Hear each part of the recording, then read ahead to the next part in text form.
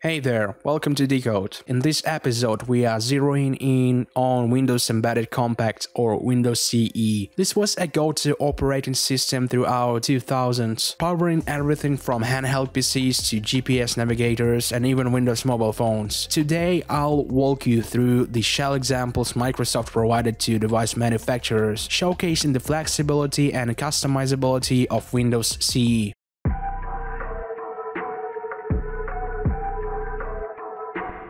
I've got my hands on some copies of Platform Builder, an impressive tool that integrates with Visual Studio, allowing you to build your own Windows CE images. This OS is a world apart from desktop Windows, boasting a modular design and a unique components tree. It's fascinating because, unlike desktop Windows, Windows CE is designed to be flashed onto a ROM. So, compared to how the desktop Windows works, the Platform Builder produced an k.bin file which is supposed to be flashed to your board. This file contains the whole system, including files and registry. And thankfully, Windows CE supports x86 architecture, meaning that I can and I will build it for the desktop computer. First up, the standard shell. Last seen in Windows CE 7, it's quintessential Windows CE experience available from the very beginning of Windows CE history, complete with the taskbar, start menu, and file explorer. It feels familiar since it's a clone of the real desktop Windows shell called Explorer. It also has the classic control panel with the regular and kind of familiar control panel applets. In Windows CE version 7, you can find a few really new and interesting things. Microsoft introduced an XAML-based control panel that really looks different. The design of the XAML version represents the design of the desktop Windows at the time. We can see that it's a complex skeuomorphism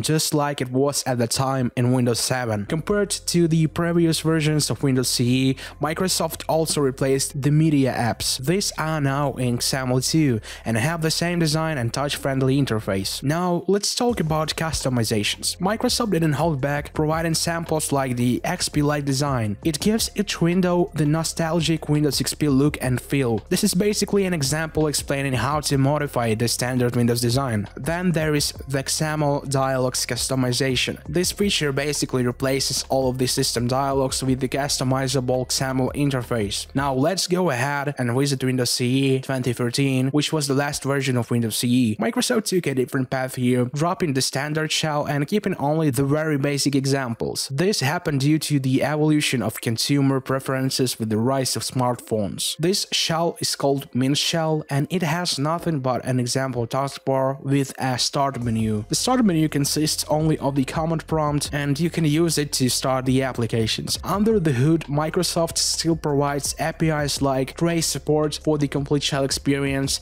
However, this shell does not implement this API and this option is only kept for the manufacturers who would like to implement such shells by themselves. Now let's move to the next shell from Windows CE. It's called Thin Client Shell. It's designed for the enterprise sector and it's focused on providing remote access. If you don't know what is a thin client, it's a cheap computer with the cheapest components with the very basic I/O. Its idea is usually to make the bridge between the server and, for example, a supermarket's cashier workplace using remote access, because it would be much more expensive to buy a normal computer for each cashier, while a thin client just provides direct access to their user profile on a single server. So after booting into this build, I see that teal background which reminds me of some old times. After pressing the escape button, the system asks me to configure a remote desktop connection. Unfortunately, I am unable to test the remote access because Windows CE does not have the Ethernet drivers that will be compatible with the Ethernet that's emulated by the VMware virtual machine. It says that we can also press F2, which will open the settings panel. There are some basic basic settings like the device name and factory reset. The second tab includes screen resolution and screensaver settings. I tried to change the resolution, however, the video driver I'm using is very simple and has no resolution change option. The control panel tab is basically another control panel implementation that shows the applets we have already seen. Lastly, the XAML Shell is available in both Windows CE 7 and 2013 versions. It's clear that Microsoft aimed to transition from the classic Win32 to a more contemporary XAML interface. It includes the XAML components we reviewed earlier, except Internet Explorer. This is an interesting implementation with XAML for the touchscreen. I believe this is a close ancestor of Windows Phone 7 Internet Explorer. By the way, Windows CE 7 has a complete multi-touch and gestures support unlike the previous versions. You can find that some built-in components now have kinetic scrolling, like Internet Explorer. Actually, it's implemented on the engine level, so you'll find the kinetic scroll support in the classic version or even in the help application. Platform Builder also offers a variety of themes for the shell, letting you customize the UI to your liking. And that's it for this video. If you like the content, hit subscribe. Want to support the channel, consider using the Buy Me a Coffee button. And if you are hungry for more content like this, drop a comment below with the ideas. Thank you for watching this video.